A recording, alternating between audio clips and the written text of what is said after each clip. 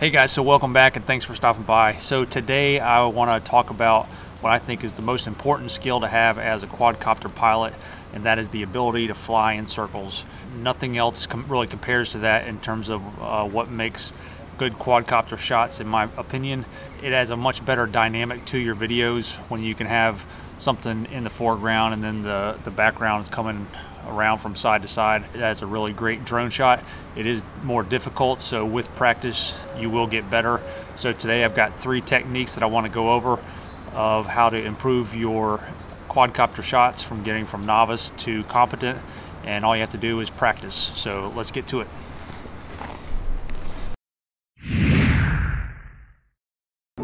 So let's go check out flying in circles. Okay, so what we want to do first to set this up, you just want to get up high enough above your target, and we're going to fly over to it. What you want to do is get directly on top of it. Alright, so right now I've got my gimbal pointed directly down, right on top of this water tower. And what I'm going to do is go to point of interest mode. It's telling you your altitude. I am 257 feet up. Right now I'm going to hit apply. I don't have to highlight the box or anything like that. I just hit apply. And then what you want to do is just back out of that shot and set up, you know, how you want this, how this point of interest to look, really. And again, this is just the basics. I'm not adjusting the altitude or anything. I'm just kind of showing, okay, this is exactly how I want to have the shot set up. Set my camera up kind of like that. Go a little bit further back. All right, so maybe about like that. And then you just hit start.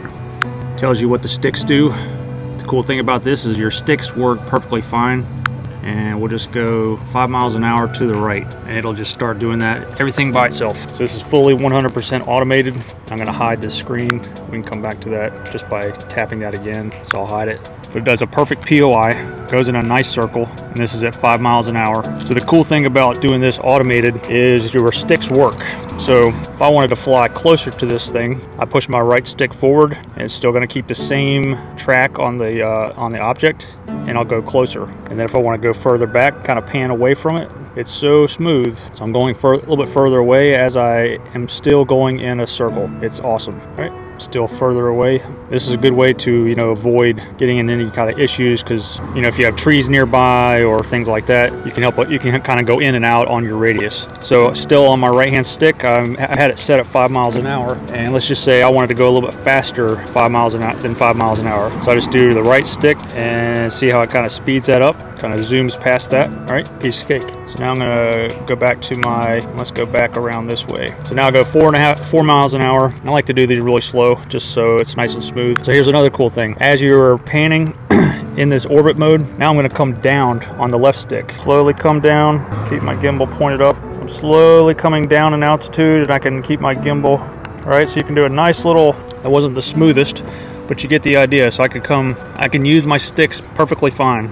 And the quad is just going to keep flying in a circle until you give it other controls. All right, and that's pretty much all there is to orbit mode using the automated version. All right, let's move on to the next one.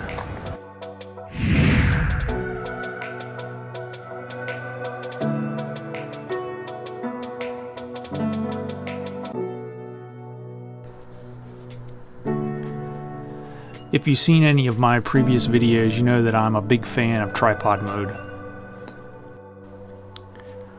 Tripod mode is by far the easiest way to learn how to fly in circles. I use it all the time.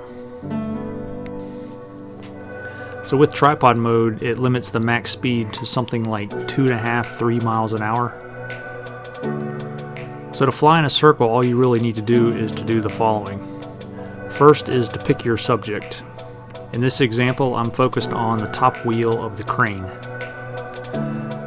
Secondly, you want to use your right stick to go full throttle to the right or to the left. I'll choose left for this example. Once you have your lateral speed set to full throttle, you want to use your left stick to keep your subject where you want on the screen. That's it. That's essentially all there is to it. One additional tip I can add is to line up your subject, like the crane wheel in this example, in the corners of your grid lines on the DJI Go 4 app.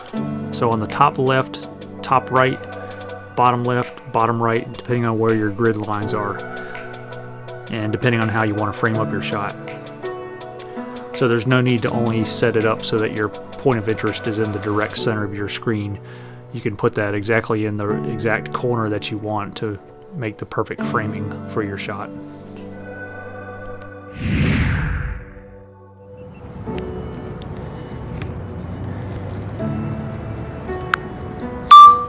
All right, let's do this. Take off. The home point is super bright outside today, so what I want to do is I want to do a POI around that big tall building right there, and I don't want to go all the way around it, and I don't want to get real close to it because I want to see the things nearby. But I do want to get high enough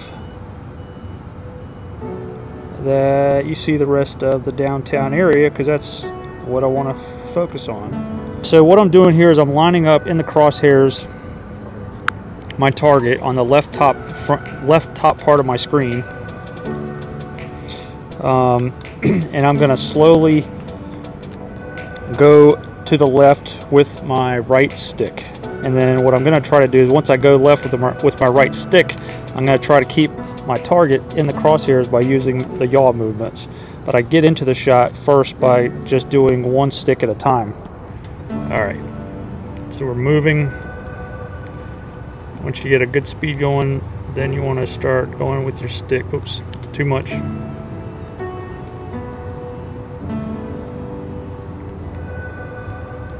Just ease into it. And you'll get to that spot where you just kind of set in. There we go. So now I'm just barely moving to the right. With my stick, my yaw is kind of set with my left thumb. The key is to stay locked on as much as possible on your left yaw, on your left stick, onto some kind of a target. Okay guys, so just to recap, 3 favorite modes that I use to do a orbit with any of the Mavic quadcopters. One is the automated mode, and the best thing about that is you can just set it, let it start looping around, and you can still have full control of the sticks. You can increase or decrease the radius using the right hand stick, or you can increase or decrease the altitude using the left stick. The gimbal's fully functional. Next is tripod mode. What I do with this is I use this when I'm looking at a small close-up subject, because it's going to go so slow. And what I do to set this up is I start with the right hand stick and I pan to the right full throttle, and then I just set in with the left hand stick.